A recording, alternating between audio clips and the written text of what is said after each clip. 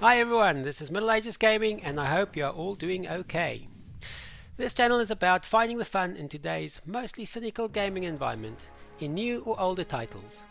And this is one I can add to the list of worthy of your time.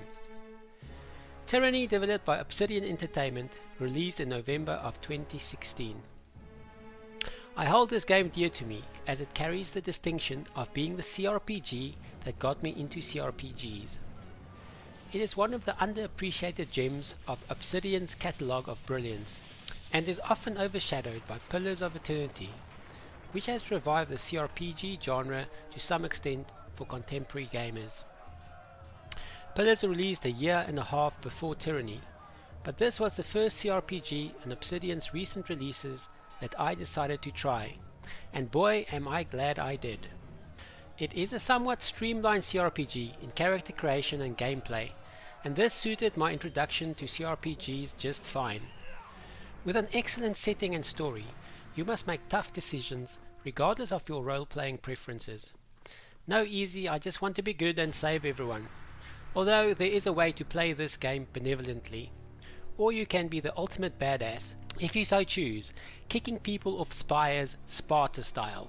This is one of the coolest worlds created, with Fatebinders and Archons, all serving at the will of an unseen, godlike being with immense powers. You play as a Fatebinder sent to break the back of a rebellion, once and for all.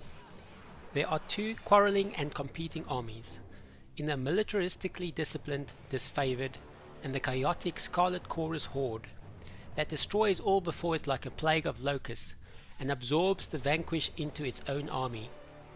You can decide to align yourself to any of these two forces, or betray them and join the rebels.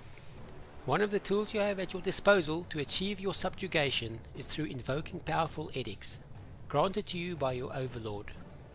These commandments are not something to be trifled with, and once unleashed brings down terrible wanton destruction. Witnessing this is something to behold. This all plays out within the wider backdrop of Kairos, your overlord's political regime, with schemes and plots the player must guard against. You as the player somehow absorbs the power of the edicts and become linked with the ancient monolithic spires. This changes the dynamics of the empire in a dramatic way. Tyranny has all the ingredients of a CRPG, with skill-based character creation, companions, looting, text-based dialogue, skill checks, real-time with pause combat, and the rest.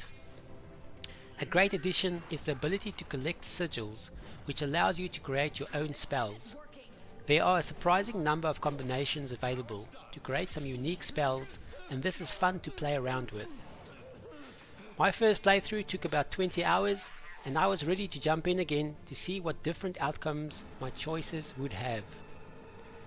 What stuck with me is the world building and meaningful moments that stay with you.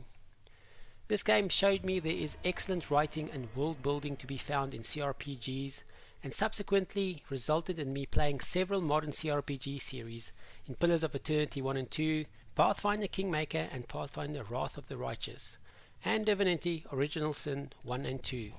I can trace my personal journey with modern CRPGs, starting with Tyranny. It was like a new gaming world opening its doors for me. I hope this overview will be helpful for some of you. My aim is to find the fun in gaming with the little free time we all have, and hopefully this channel will help you decide which titles might be worthy of your time and give an idea of how much time a title might require of you. I try to keep the overview short but with enough substance to help you make decisions. Feel free to share some of your gaming adventures in the comments below for me to explore. Until next time, stay safe and live free.